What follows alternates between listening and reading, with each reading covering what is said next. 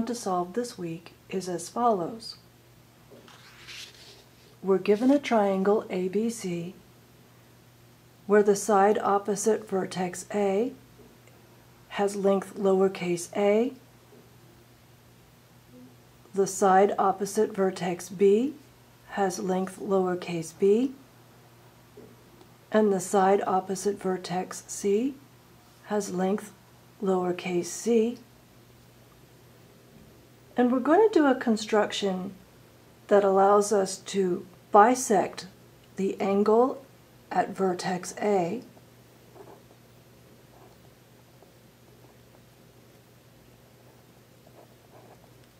and ultimately we're going to do a construction which leads us to a point F on the side BD, and we're going to want to show that the ratio of the length from B to F over F to C is the ratio of these cubes of these side lengths. Now, before we can understand the question and before we can solve the problem of the week, let's review some properties about angles and triangles, which will be helpful in solving this problem. These are the 5 properties of angles and triangles which I want to review before solving the problem of the week. The first one I'm going to go over, I've labeled it last. It's called the law of sines. You don't need to know any trigonometry to solve the problem of the week, but if you do happen to know the law of sines, it can be used to give us an alternative method for solving this problem. In addition, it is useful for understanding how to explain property number 2 and property number 4.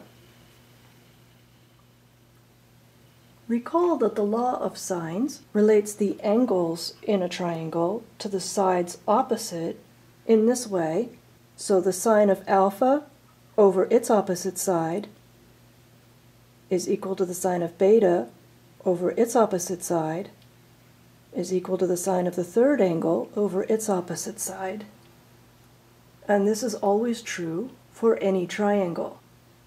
And this is a common way to write the law of sines. And if we think about it, these equations can be rearranged. For example, if we look at this bottom set of equations here, we get this left-hand equation can be rearranged this way if we leave the b in the denominator here and the sine of alpha in the numerator here, and then switch the a and the sine of beta like this. This equation is equivalent to this equation. We can see that's true because each of these equations cross multiplies to the same thing. B times sine of alpha is a times sine of beta. B times sine of alpha is a times sine of beta.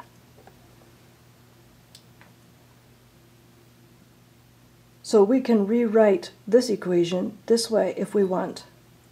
And similarly, we can rewrite this equation this way.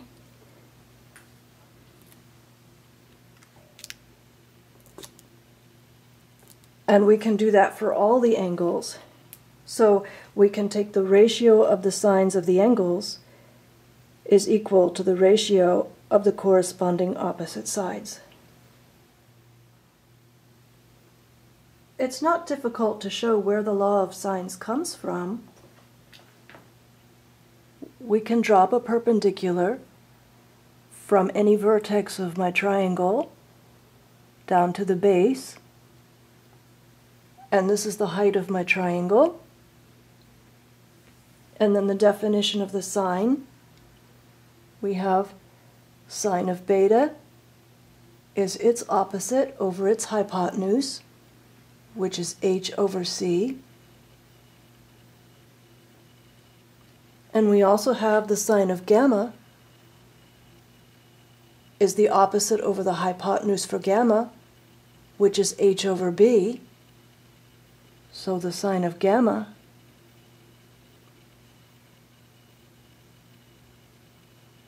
is h over b. And solving for h in these two equations, it gives us that on the one hand, h is c times the sine of beta from this equation, but on the other hand, h is b times the sine of gamma.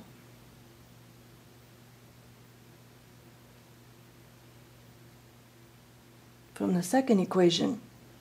And now we can divide both sides of this equation by b and by c, and that gives us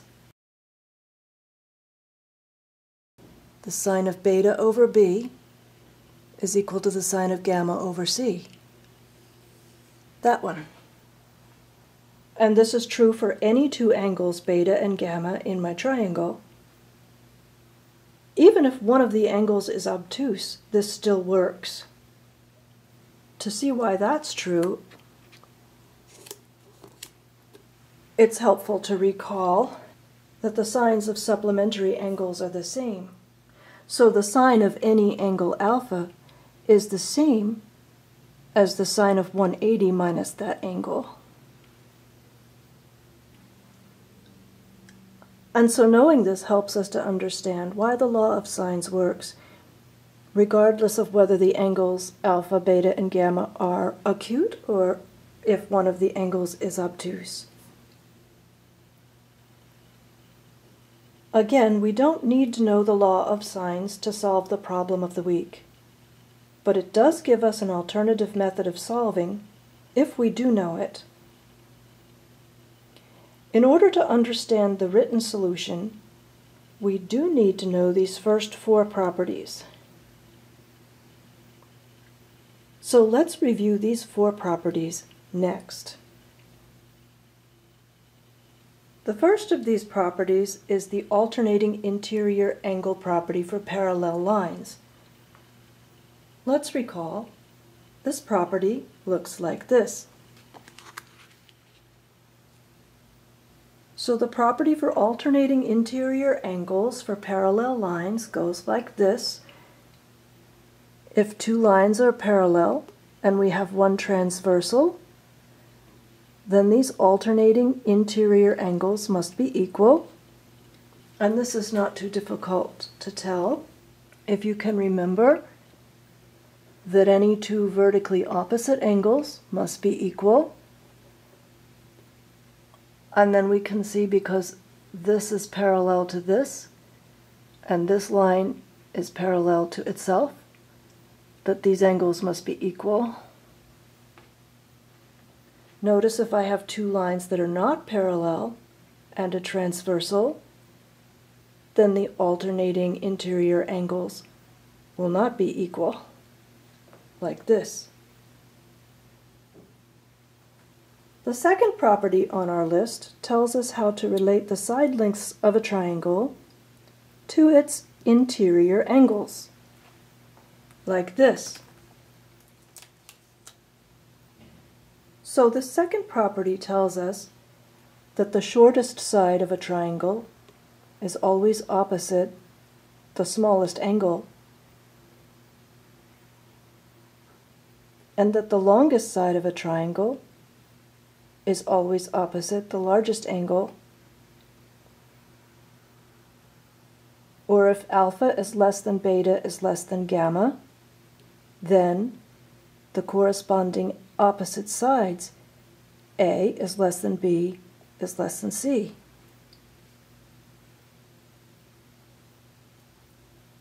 And if any two of the angles are equal, then the corresponding opposite sides are equal.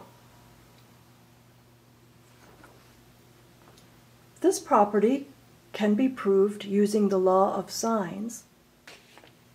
I can show you a sketch of the proof. It looks like this. So first of all, if you take any two angles in your triangle, and if alpha is the smaller one and beta is the greater one, it follows that the sine of alpha must be less than the sine of beta. Now, if alpha and beta were any two arbitrary angles, this is not necessarily true, that if alpha is less than beta, the sine of alpha must be less than the sine of beta. But it must be true, it is true, if alpha and beta are the interior angles of a triangle. It takes some thought to show this, but if you believe that, then the chain of thought goes like this. If alpha is less than beta, then the sine of alpha is less than the sine of beta. Then the law of sine says that A over B is the sine of alpha over the sine of beta. And because the sine of alpha is less than the sine of beta, the sine of alpha over the sine of beta must be less than 1. And therefore, it follows that A over B is less than 1, which means that A is less than B. And so this is what the proof would look like if you want to prove that if the angle alpha is smaller than the angle beta, the side opposite, A, must be smaller than this side opposite, B, and equality would follow here if we have equality of the angles here.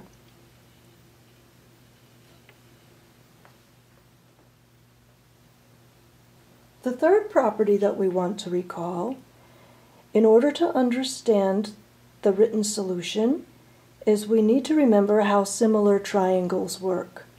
And that goes like this. Similar triangles are ones that share the same set of interior angles. For example, in this picture, my larger triangle with side lengths big A, big B, and big C is similar to my smaller triangle with side lengths little a, little b, and little c, because each of these triangles shares the same set of interior angles, alpha, beta, and gamma. Alpha, beta, and gamma. And so what happens in this case is that one of the triangles is a scaled up version of the other. So if this is side length A, then this corresponding side length is a multiple of little a. For example, this larger triangle looks like maybe R is 2, because maybe this larger triangle is about 2 times as large as this smaller triangle. And so this corresponding side, big B, is the same multiple, R times little b, and this corresponding side length, big C,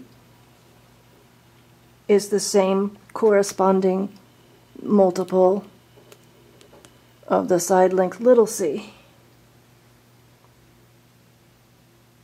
And the scaling factor R could be, for example, in this picture, R looks like maybe it's 2, or the bigger triangle could be 10 times as big as the smaller triangle, so R could be 10, or the bigger triangle could be 100 times as big as the smaller triangle, and then R would be 100, or R could be 1.1, and if the scaling factor R is 1, then the triangles are exactly the same size, so not only are the triangles similar, but in fact they're the same, so they're congruent in that case.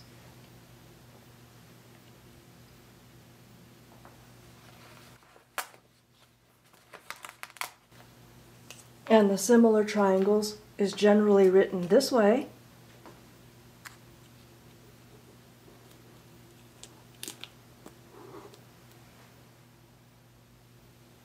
So that we can see that my common scaling factor R can be achieved by dividing big A over little a, because that would be little RA over little a, which is R.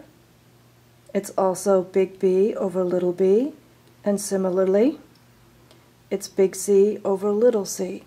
because big C over little c is r.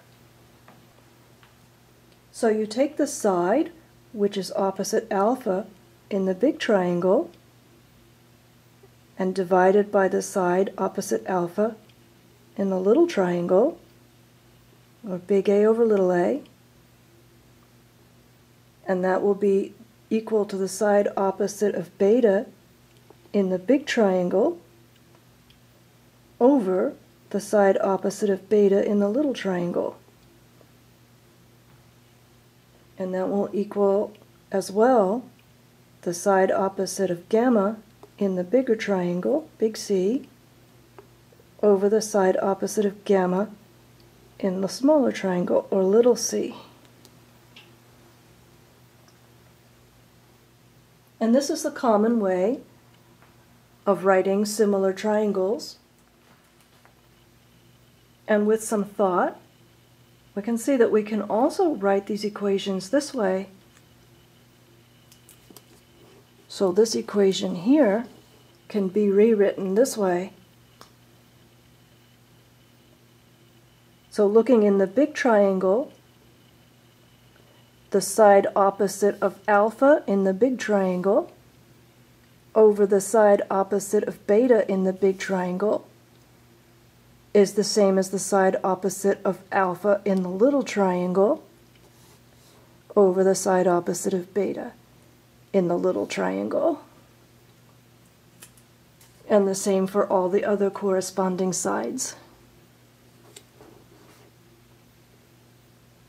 So big B over big C is little b over little c when we're comparing the corresponding sides in the big triangle to the corresponding sides in the small triangle.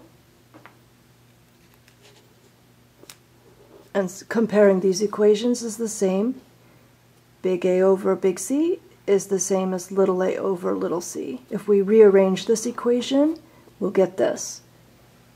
So that's two ways to write down the ratios for similar triangles. You could take the ratio of two sides opposite of the same angle and equate them.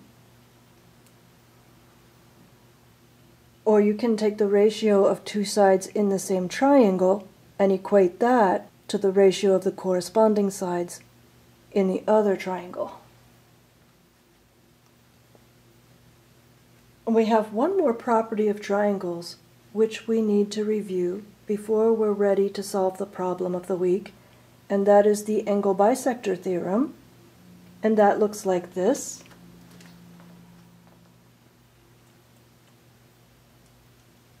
So the angle bisector theorem goes like this. We have a triangle, and we've bisected one of the angles like this, so that this angle is the same as this angle, is half of the original angle.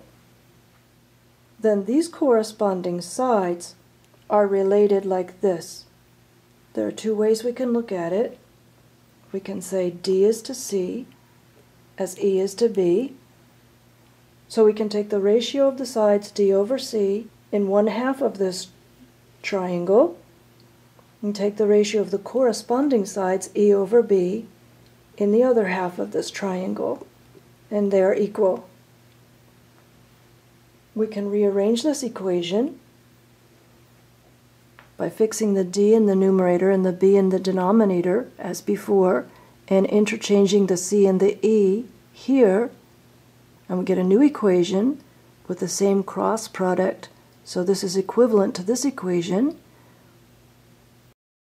And that says that if I compare the sides in the two corresponding halves, we have D over E is C over B, like that. This is very easy to see why this is true if you know the law of sines. So you don't need to know the law of sines in order to be able to use the angle bisector theorem, which is a handy theorem to use, but if you do understand the law of sines, it's easy to explain this theorem like this. So we have D is opposite the angle alpha over 2. and E is also opposite the angle alpha over 2, and C is opposite this angle here.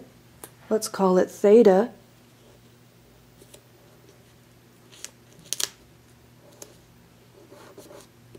And B is opposite of 180 minus theta.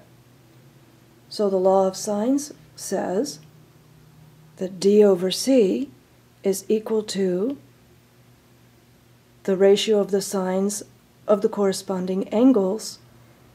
D is opposite alpha over 2, and C is opposite theta. So D over C is equal to the sine of alpha over 2 over the sine of theta, and then recalling that the sine of theta is the same as the sine of 180 minus theta.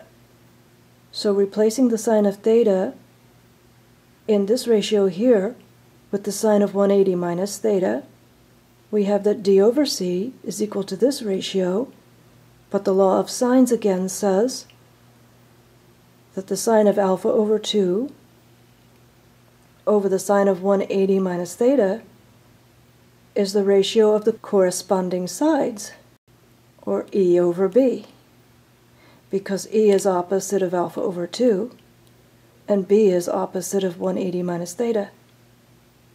And so we have D over C is E over B, and the claim is proved. And that's how the angle bisector theorem works. Now that we've reviewed these 5 properties, we're ready to draw the triangle, understand what the problem is asking, and use these properties to solve the problem. Now that we have reviewed some of the properties of angles and triangles, we are ready to understand what the problem of the week is asking and then solve the problem.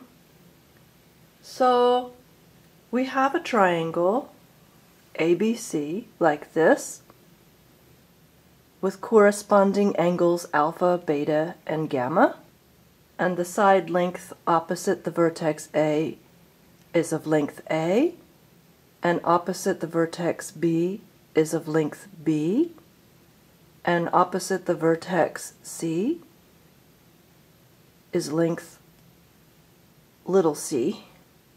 And in this triangle, I've made the angle beta larger than the angle gamma. And after I've shown how to solve the problem, I will show how this doesn't matter and that the answer is going to work out the same if I make the angle beta smaller than the angle gamma, or if beta and gamma are equal. And the problem asks us to make the bisector from A to D of the angle BAC. So I'm going to bisect this angle alpha like this.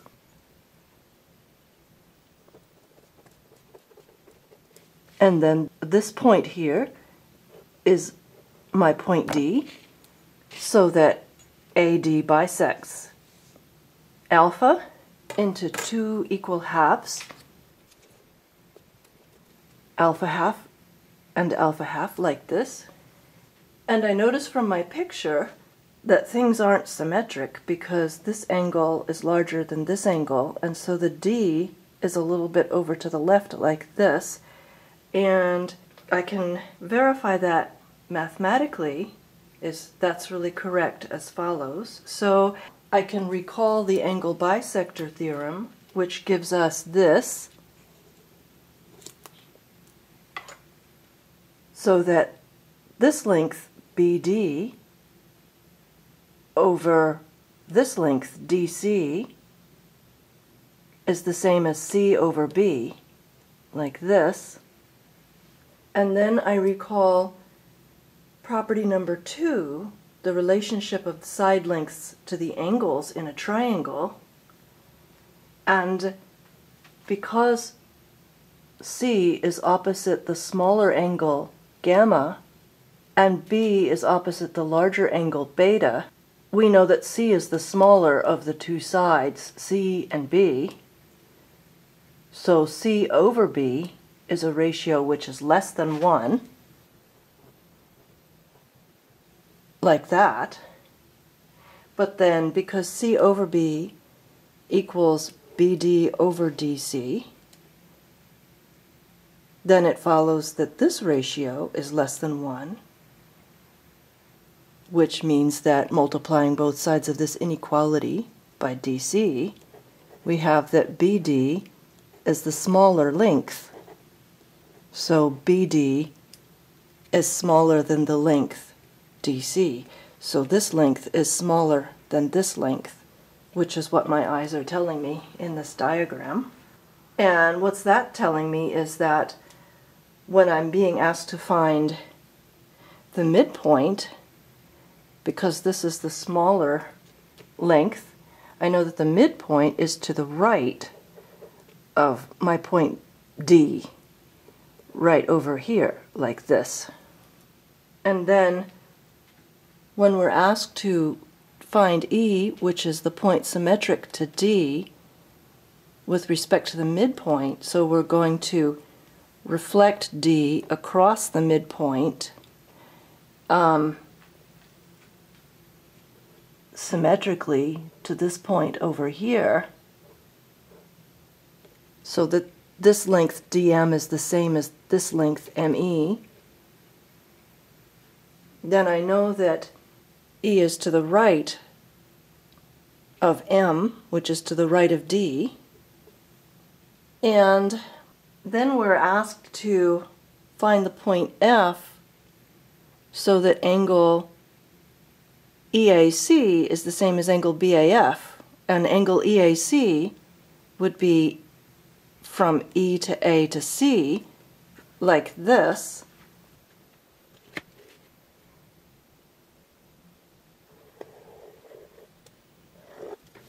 So here would be my angle EAC. I'm going to call it alpha, beta, gamma, what's the next letter up? Delta. Just to give it a name, I'm going to call it delta. And what I know about this triangle is that because E is to the right of D, I know that my angle delta is smaller than this angle, which is half of alpha. And so when I'm asked to find another angle, BAF, so I'm trying to find BA and where's F, where that angle is equal to delta, then I know that my point F is going to be over here to the left of D, like this. So F needs to be the point where this angle, let me draw it in,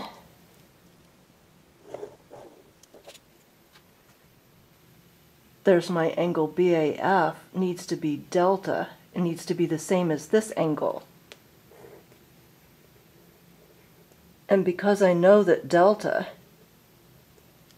is smaller than half of alpha, that makes that my F has to be the left of D, like this.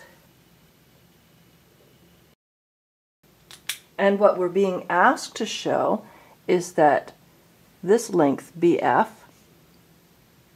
over this length FC, it's similar to the angle bisector theorem, where BD over DC was C over B, only this time it's going to be BF over FC. It's going to be C cubed over B cubed. And now that we understand what the question is asking,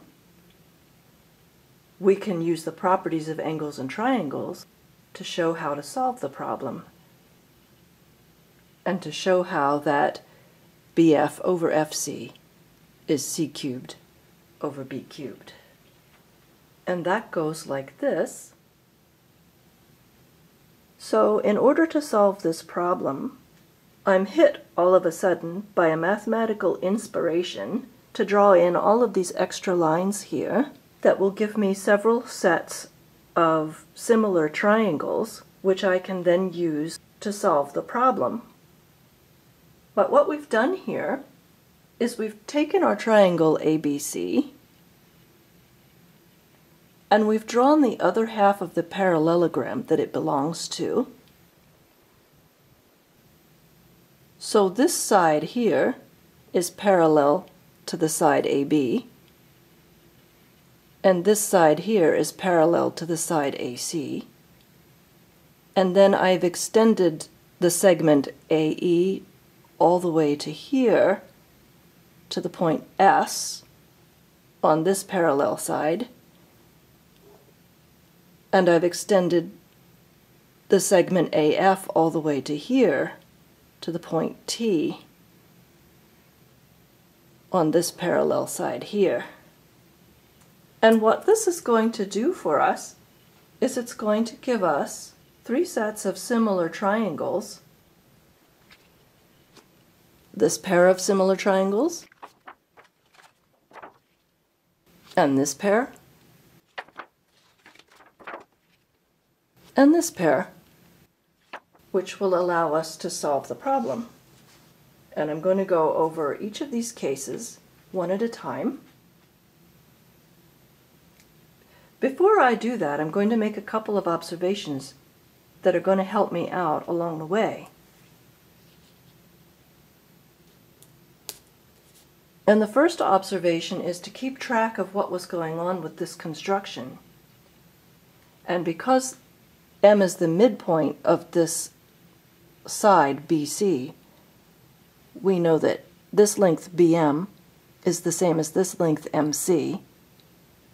And also because of the way D was reflected across the midpoint symmetrically to get E, we know that this length DM is the same as ME. And with these two together, we get these two observations, which we're going to need. We're going to get BE, which is the halfway distance plus this length, is the same as if I come from the other side and do this halfway distance plus this same length, which is DC. So BE and DC are the same. Or I could subtract this length off. So I can get this one if I take the halfway distance and subtract this bit. I get BD, which is the same as if I take this half distance and subtract this same length and get EC. So BD is the same as EC.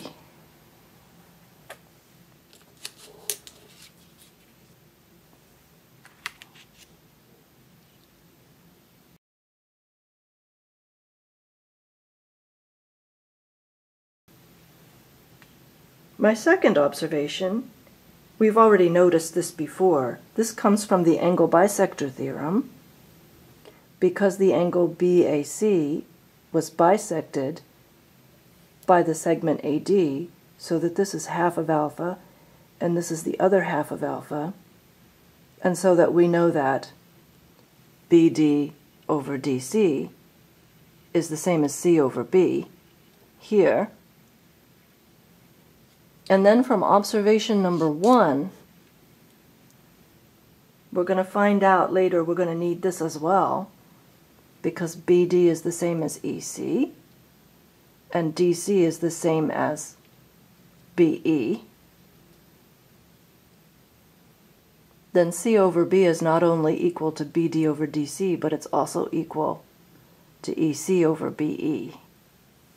So EC over BE.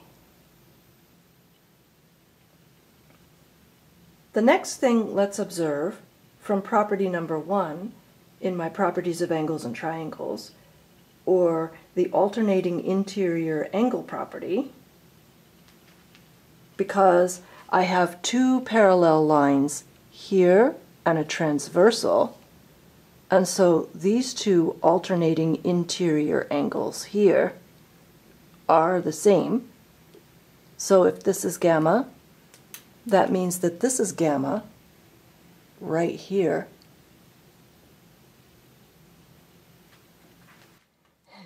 And we also have this pair of parallel lines here and this transversal.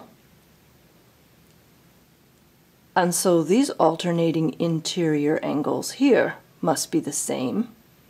And so that if this is beta, this is beta.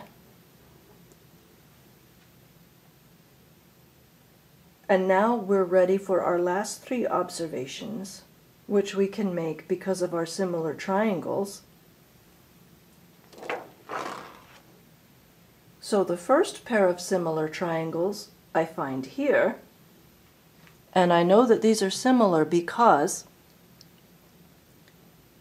I know that this angle is the same as this angle because vertically opposite angles are equal. And this is gamma, and this is gamma. And so this small triangle contains the same three angles as this larger one. We have gamma, and this angle here, and then the remaining angle, which must be 180 minus gamma minus this angle for each of these triangles. So this angle here is 180 minus gamma minus this angle, which, by the way, we don't need to know that, but I notice that this is alpha minus this small bit delta right here.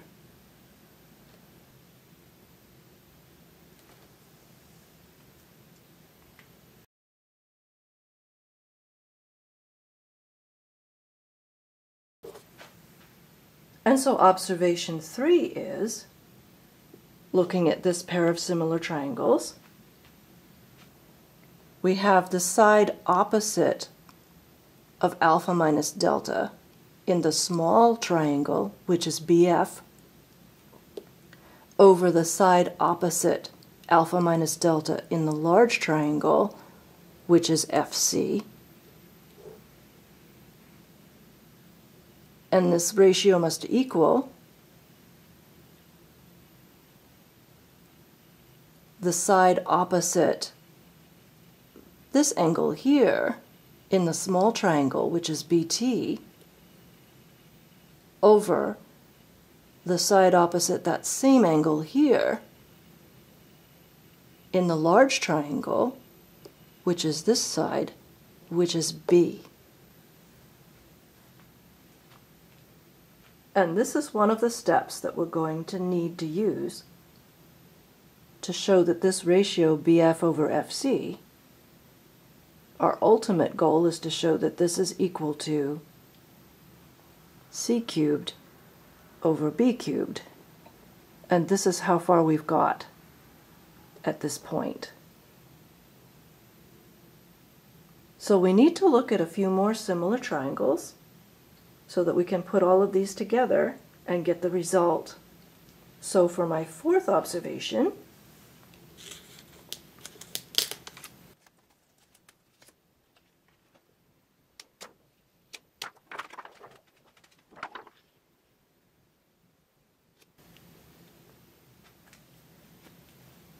my second pair of similar triangles looks like this.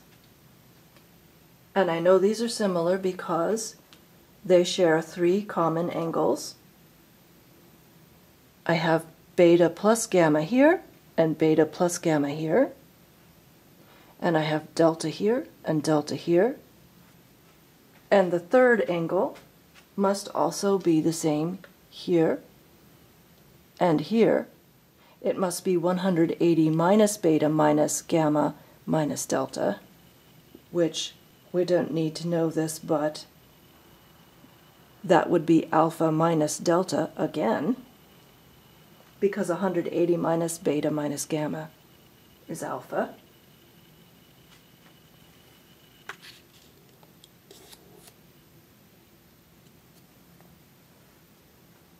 And so from this pair of similar triangles we're getting, we take the side opposite delta in the left-hand triangle, gives us BT, and the side opposite delta in the right-hand triangle gives us the side length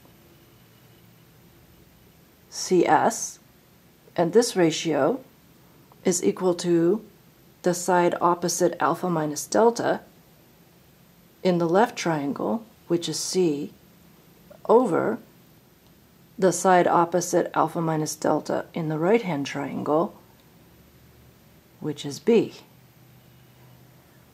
So we have BT over CS is the same as C over B.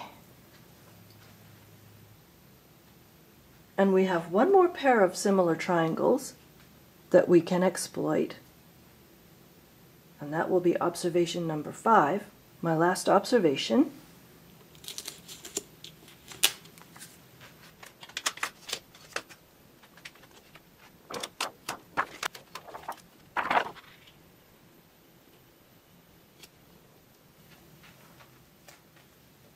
And my observation number 5 is similar to observation number 3. I have this pair of similar triangles here.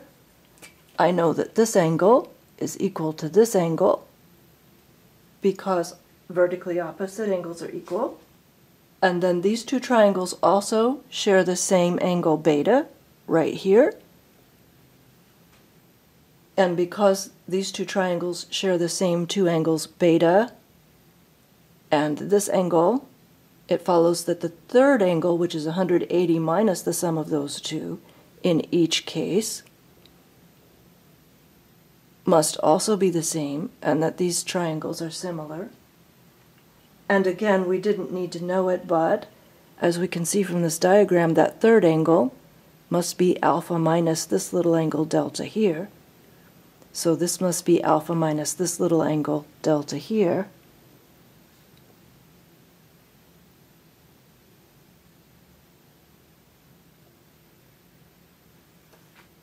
And so we have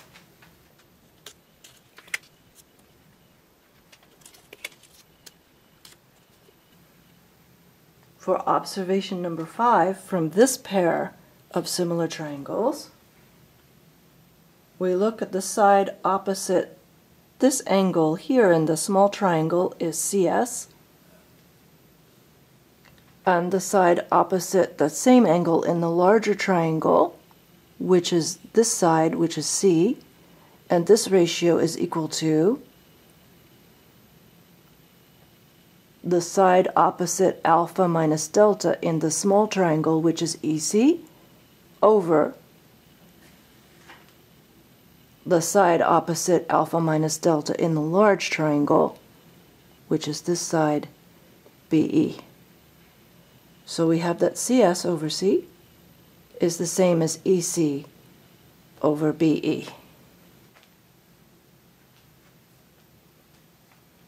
And now we've put together all the observations that we need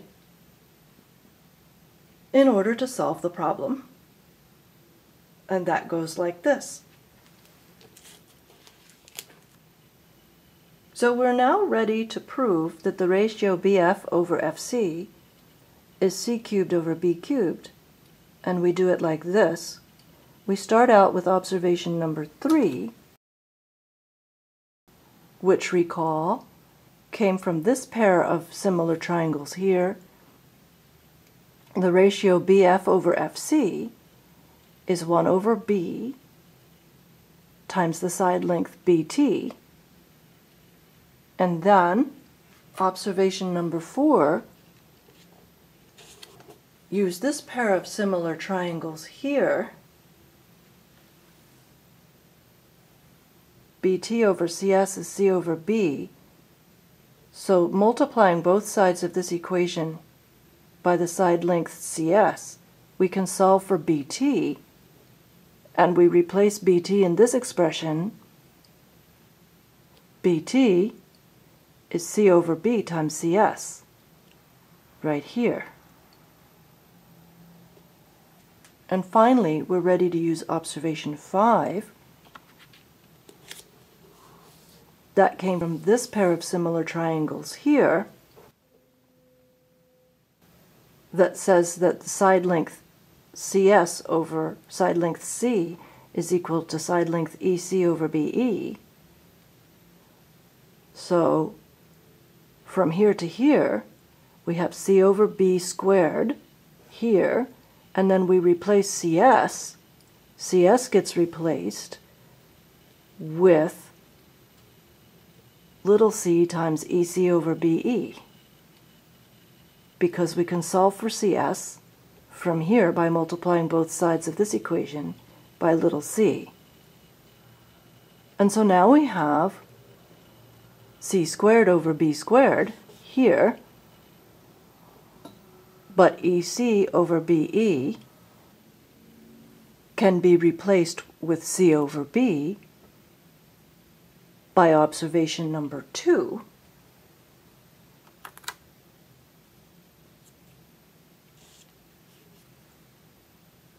As we recall, that EC over BE is the same as c over b. And we've got it. The ratio BF over FC is c cubed over b cubed.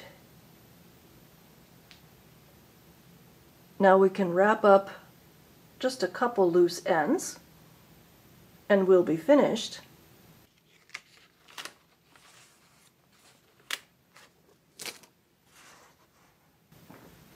So recall last time that I observed that I made my angle beta larger than gamma, and I claimed that it didn't matter, and we're going to get the same result if beta happens to be smaller than gamma, or if beta equals gamma. I can explain that this way. Let's just take this same triangle and swap the labels around.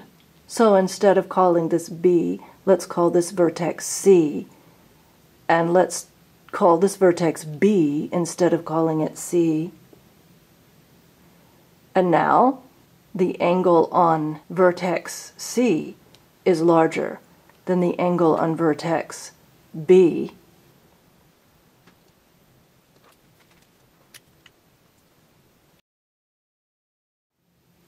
But that would require that we label the side opposite vertex C as little c, and the side opposite vertex B is little b.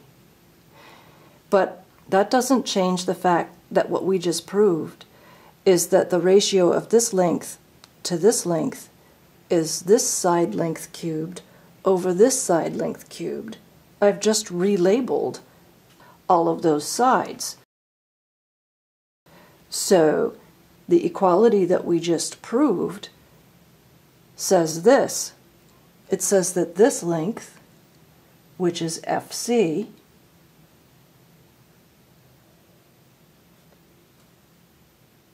over this length, which is BF, is the same as the cube of this length over the cube of this length, which now becomes b cubed over c cubed.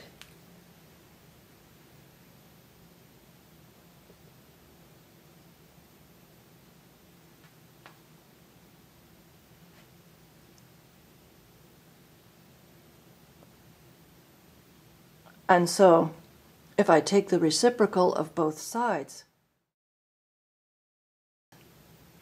we still have that BF over FC is c cubed over b cubed.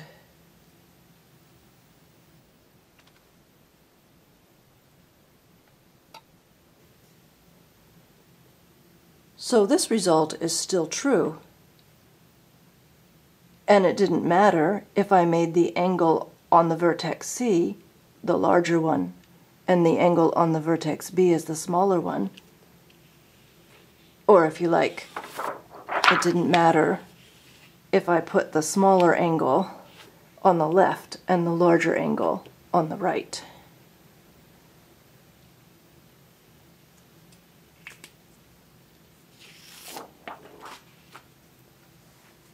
And finally, what happens if beta equals gamma?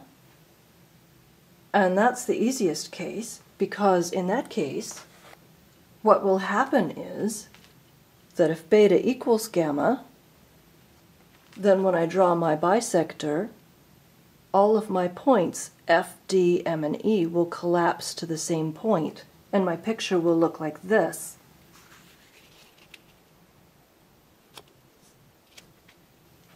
So if beta equals gamma, then I have an isosceles triangle here, and so these two halves of the triangle share the same angles, beta and alpha half, and this will be 90, because these two angles have to be the same, and this triangle will be congruent to this triangle, which means that this length is equal to this length,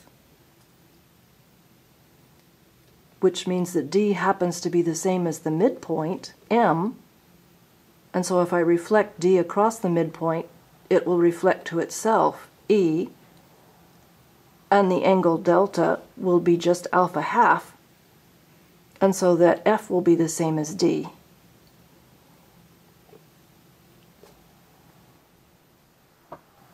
So the ratio BF over FC, but F will be the same as D, so this will be the same as BD over DC, but BD and DC are equal, so that ratio is 1.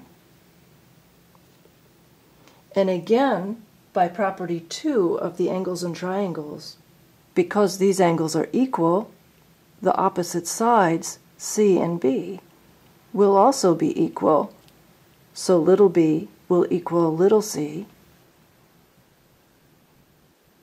which means that c cubed over b cubed will be the ratio c over b cubed. But since c and b are the same, c over b is 1, so c cubed over b cubed will also be 1.